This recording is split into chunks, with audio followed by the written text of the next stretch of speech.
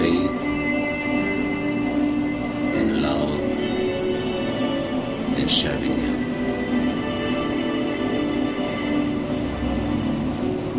Without you,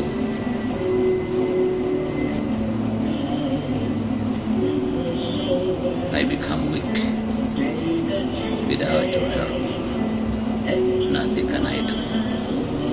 I need your strength. I need your power to make me strong.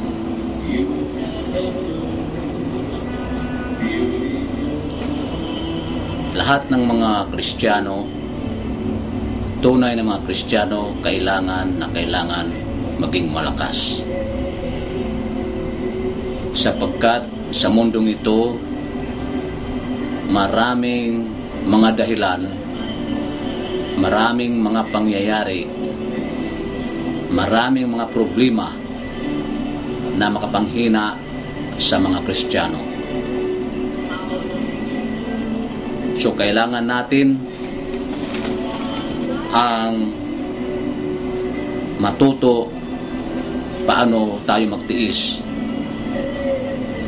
sa mga kahirapan o paghihirap. Kailangan tayo ay may paninindigan sa mga pangako ng Diyos sa kanyang kasulatan. Kailangan natin na tayong mga Kristiyano ay palaging mag-aral sa kanyang mga salita, sapagkat sa salita ng Diyos, diyan natin malalaman, mauunawaan ang kalakasan. Ang salita ng Diyos ay makapangyarihan upang baguhin ang ating puso, upang baguhin ang ating isipan, upang baguhin ang ating katayuan. Ang salita ng Diyos ay nagdudulot, nagbibigay ng kalakasan sa ating pananampalataya, sa ating paglilingkod sa Diyos, sa ating pagtitiwala sa Kanya, at sa ating pagsamba sa Kanya. Kahit sa pagmamahal, kailangan pa rin ng kalakasan sa ating buhay para sa kaluwalhatian ng ating Panginoon. At kailangan din natin na tayo ay matuto at makipaghiwalay o mapalayo sa mga maruming bagay na salungat sa kalooban ng Diyos. How to be a strong spiritual person?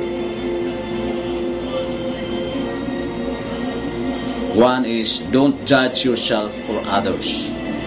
The path of a spiritual person is to release judgment for themselves and others. You trust that there is always a divine plan to every person, life, and every situation. Do not gossip or talk badly of others. When you have an opportunity to speak a kind word, take it.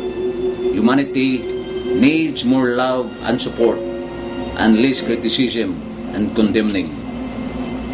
Add your light to the world. Lend a hand to create positive change.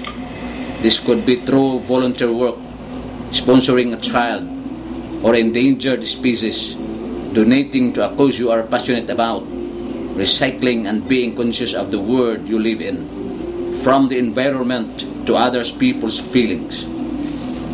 Learn how to balance. The joy of being a spiritual person is being aware of the life process and its challenges and striving to create the time to balance work, play, and rest. Respect yourself. A spiritual person believes that self-love is necessary to love others.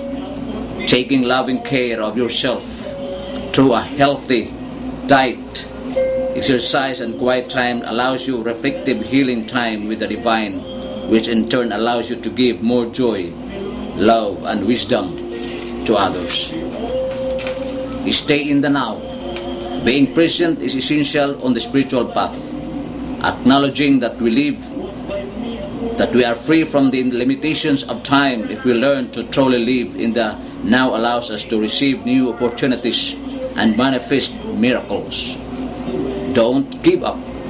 There may be days when you feel doubt or fear creep in. Being a spiritual person doesn't mean you have to be perfect. Your soul is already perfect. It's your human self you are learning from. Open yourself up to learning the lessons and try to find joy and humor in the process. Do no harm. Try to avoid killing bugs. The simple act of kindness can create a major shift within your consciousness. Choose your words wisely.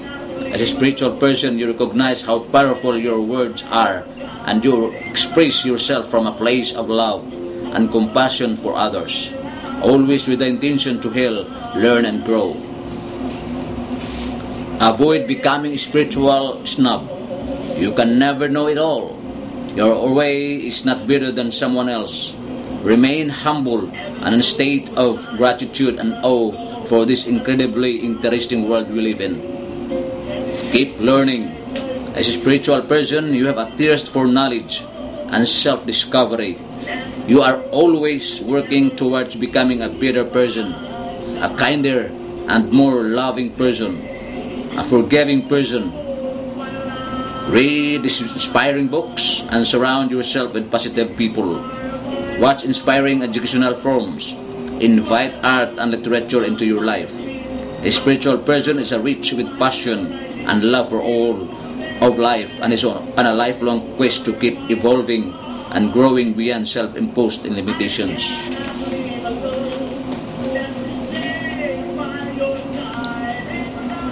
Ang lahat ng mga pananampalataya ay palaging nagpagdigma sa kalaban. Walang iba kung hindi ang demonyo. 1 Peter 5:8. And his evil spiritual forces which he dispatches and assigns to perpetrate his wickedness throughout the world. The scripture says that we wrestle against principalities, against powers, against the rulers of the darkness of this age, against spiritual hosts of wickedness in the heavenly places. Ephesians 6:12. We are all well aware of the evil characteristic of Satan, that he kills, steals, and destroys. John 10:10. But beyond his routine harassment, temptations, or hit-and-run attacks, the devil's forces seek territory to establish long-term strongholds in which they may dominate and hold captive. Satanic forces search for people, cities, and nations in which they are not resisted and where they may flourish. The strongholds could be actual demon possession, but can merely be strong influence or grip, persistent oppression, obsessions, hindrances, or harassment. Believers cannot be demon-possessed, but many Christians are the victims of Satan's strongholds.